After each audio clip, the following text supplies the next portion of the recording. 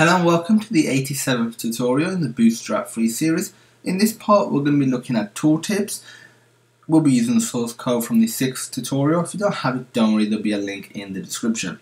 Tooltips are a great way of providing some hints to the user which are hidden by default. They appear when hovering the mouse over the tooltip element. They're really easy to implement, so let's open up our HTML file in a text editor and just show you how easy they are.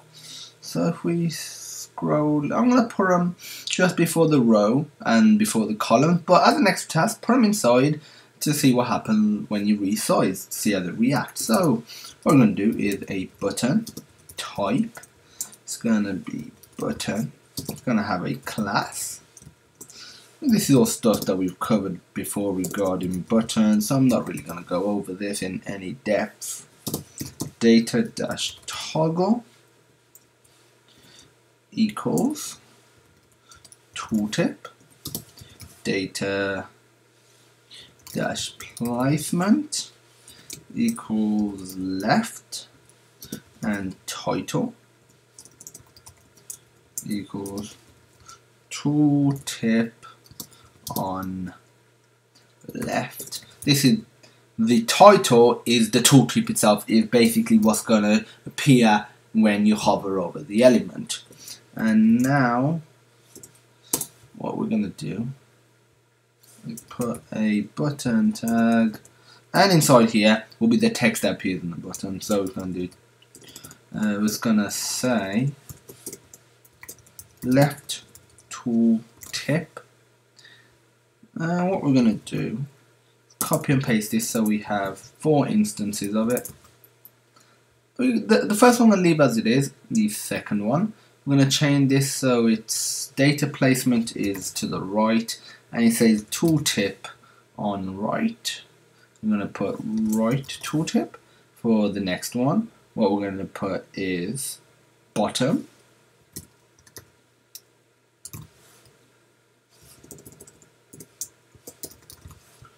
Bottom tooltip.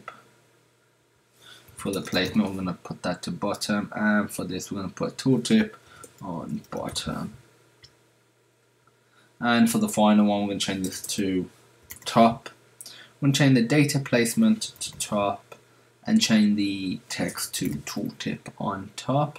Now if we save it, run this in our web browser, we have 4 buttons, and when we hover over them, nothing happens. You may be wondering why isn't anything happening, and there's a reason why. Let's go back to our text editor and show you what's happened or what we've done. So what we've done is we've got a button, or with a type of button, we've got a class BTN. Sorry, my bad. This needs to be BTN, not BNT.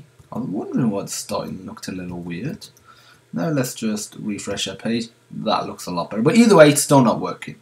And you may be wondering why didn't it work in. This is great. This is what it should be, but we need to initialize it, and to do that we need to do jQuery. It's not very difficult, it's actually very easy. So if you just scroll to the bottom, and anywhere after you've included the jQuery file, I'm just going to put it right at the bottom.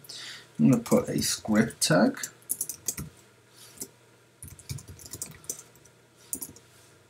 And inside, I'm going to do $function. And curly braces, close this off, and inside here all we're going to do is dollar.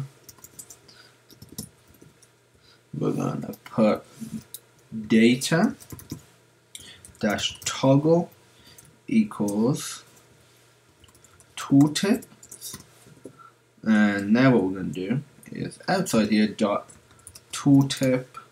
This is actually all you need to do to initialize it. So anything that has a data toggle of tooltip, it initializes. So if we go back, we put a data dash toggle as tooltip. You could put it as Mr. Blobby or Cookie or whatever you want, but just make sure you reference it correctly when you initialize it. This is how you initialize it.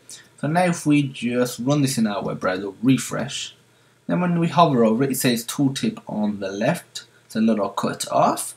It says tooltip on the right, tooltip on bottom, and well, tooltip on top. It's that simple. The next tutorial will cover popovers.